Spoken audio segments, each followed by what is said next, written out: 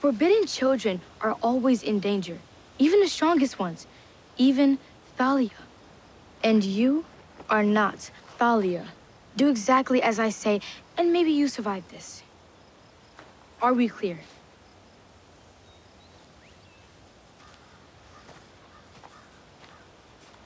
Does she think she's in charge?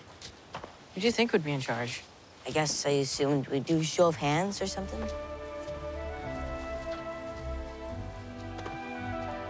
Heroes' quests are world-defining events. They have made and broken empires, altered the course of human civilization, changed the balance of power on Olympus.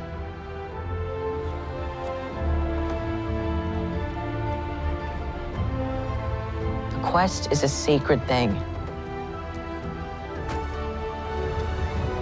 And to be charged with one is to be in conversation with the gods themselves.